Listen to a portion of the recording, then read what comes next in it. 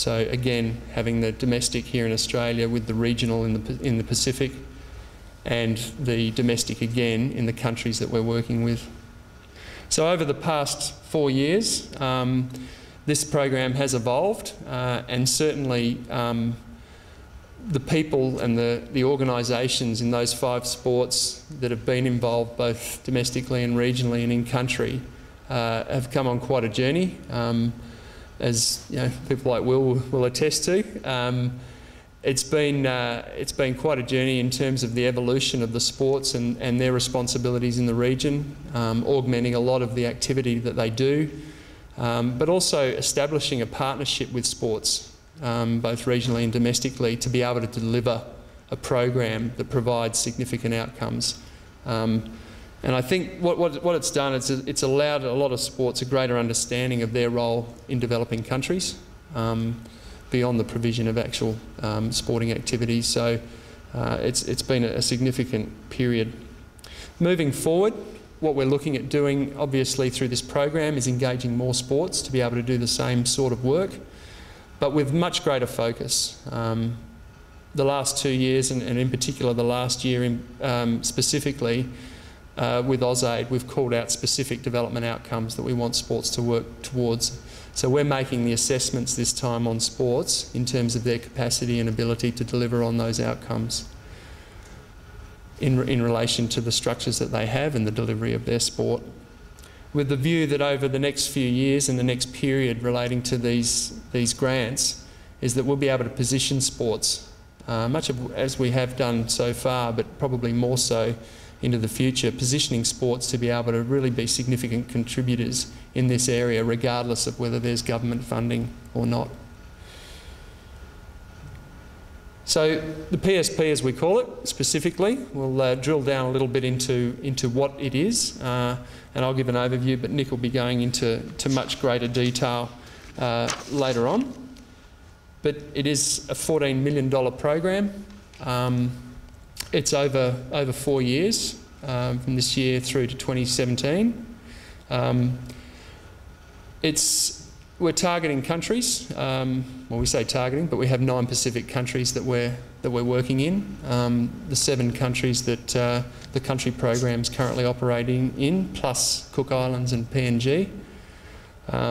We've called these particular countries out because of its focus and its ability to marry with the aid program, and also following from our history of engagement in the Pacific in those particular countries. It's a 2-step competitive grants process, and again, as I said, Nick will go into greater detail about that, about the activity proposal stage, which comes after the concept stage, which is what we're in at the moment, and what's expected of sports, and how we can engage with sports in assisting there. The program is slightly less than it was last time, so it's 2.5 million capped for each particular sporting activity over the 4-year period.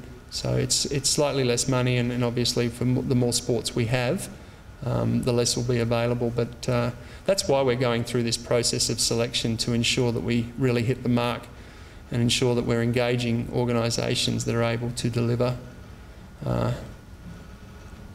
Applications from NSOs and SODs partnered with regional federations. This is all outlined pretty clearly in the grant guidelines. There's a strong expectation that there is an expectation that sports will engage with their regional federations and the national federations in the countries they're targeting.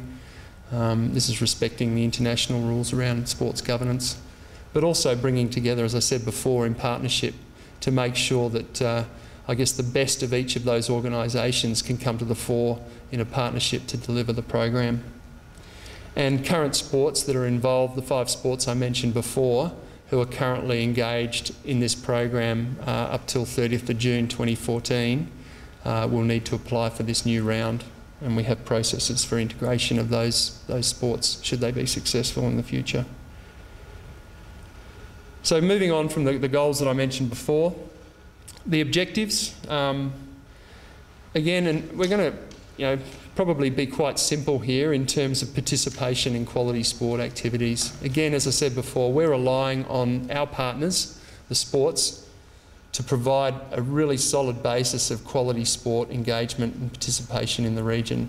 It's the foundation for a lot of the activity's success, and it's certainly the foundation of what we believe is well-delivered sport, whether it's in a developed country or a developing country. Improved health-related behaviours of Pacific Islanders, focusing on increased levels of physical activity. Again, going back to that first goal around behaviours and non-communicable diseases, it's been highlighted that the role of sport, the role sport can play in this, is increasing physical activity. So that's one of the key objectives.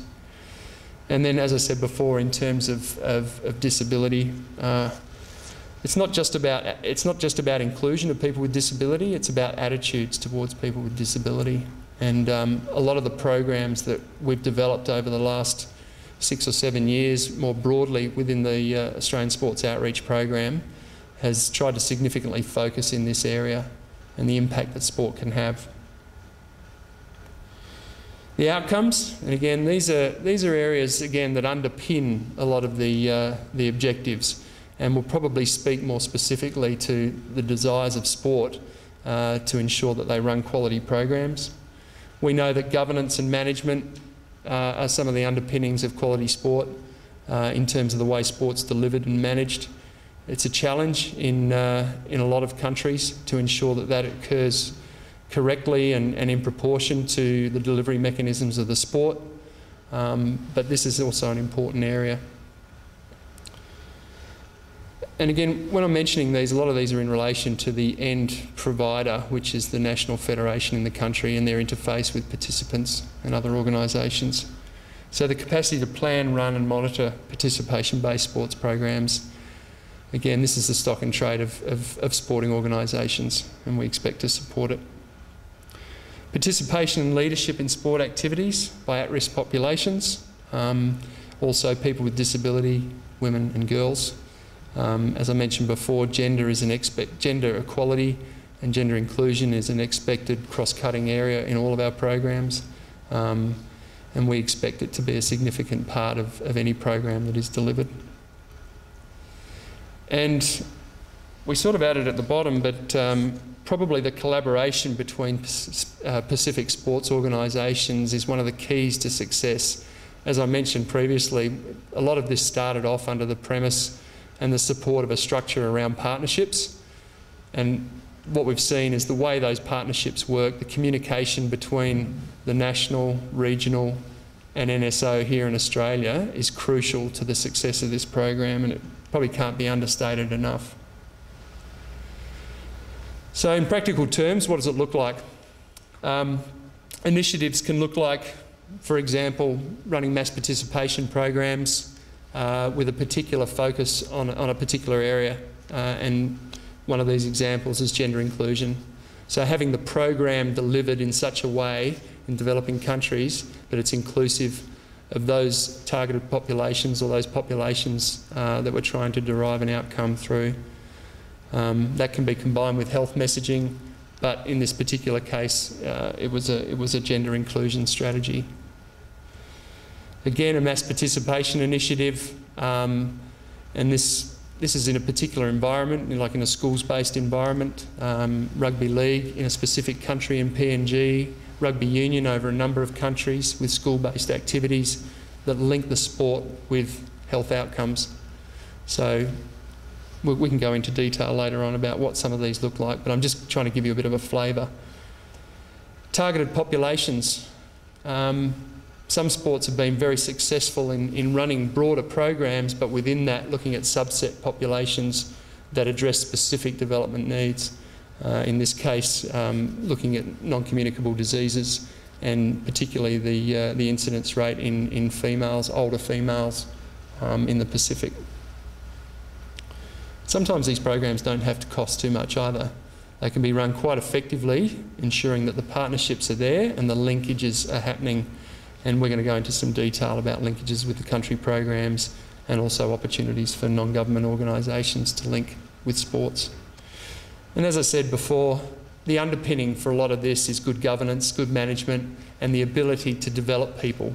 So coaches, officials, we're expecting that programs will focus on having an ability to deliver that sort of backbone, if you like, to the delivery of sport. So that's a bit of an overview. What we'll do now is I'll hand over to Rob Regent, who will give you a bit of the Pacific context, and then he will hand over to Alison, and then Nick. So, Rob?